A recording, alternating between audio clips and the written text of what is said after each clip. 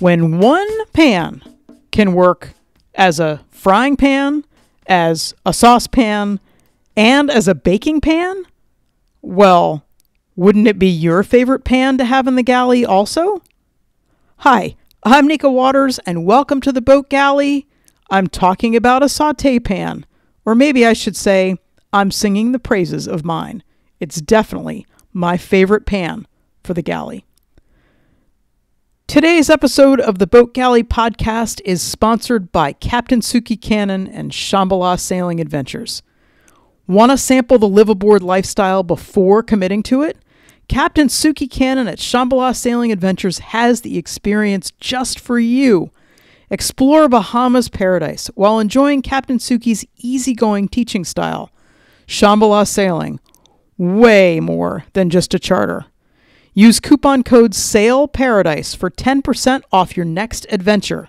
Check ShambhalaSailingAdventures.com to learn more. Let's go sailing! Well, of course, part of sailing and the liveaboard lifestyle involves cooking. And I don't know about you, but even in a big galley, space is still limited. So looking for pots and pans that actually can do the work of more than one particular trick, that's a great thing to have. And on Calypso, that pan for me, that pot pan, I don't even know what you want to call it. I guess it's both a pot and a pan. It's my sauté pan. And basically a sauté pan is like either a really squat Dutch oven or a straight-sided skillet. I'm not sure how you want to describe it, but those are kind of the things that I think of when I think of my sauté pan. Mine is a 10-inch stainless steel sauté pan with a tight-fitting lid. I've had it for almost 30 years. It was a wedding present, and it has been on the boat with me ever since. I love this pan. It can be a skillet. Yeah, it's a little bit tough because the straight sides make it harder to get into the edges when you're putting a spatula in. You've got to give it a little bit more room on the sides than you would with a regular sloped skillet, but you can fry up whatever you want in this pan and off you go.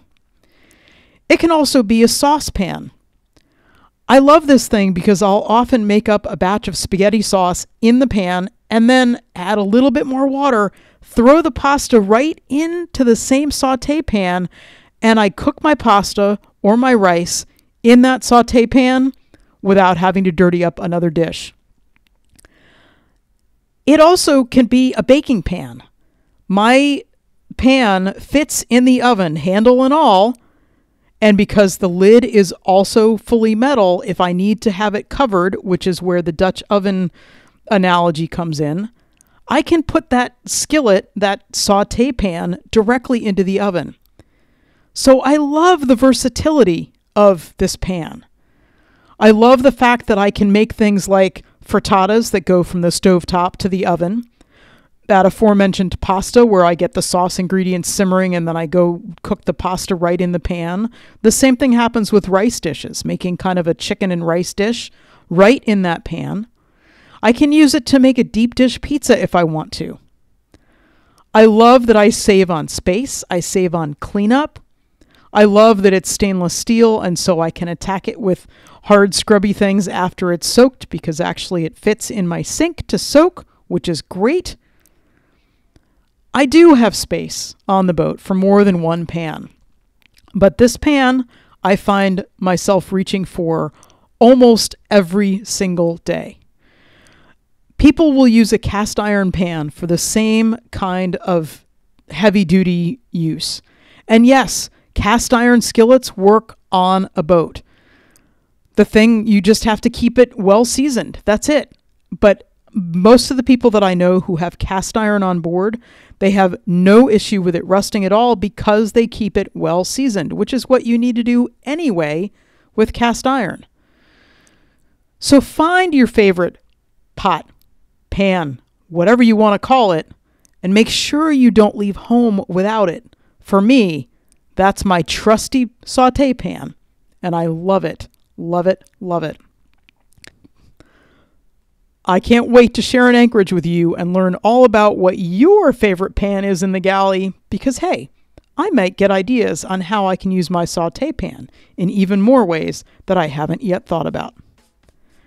Thank you for listening to the Boat Galley podcast. We love hearing from our listeners. We love it when you tell your friends about us, and we love it when you don't forget to subscribe. 2 of these episodes come out every single week. Have a great one.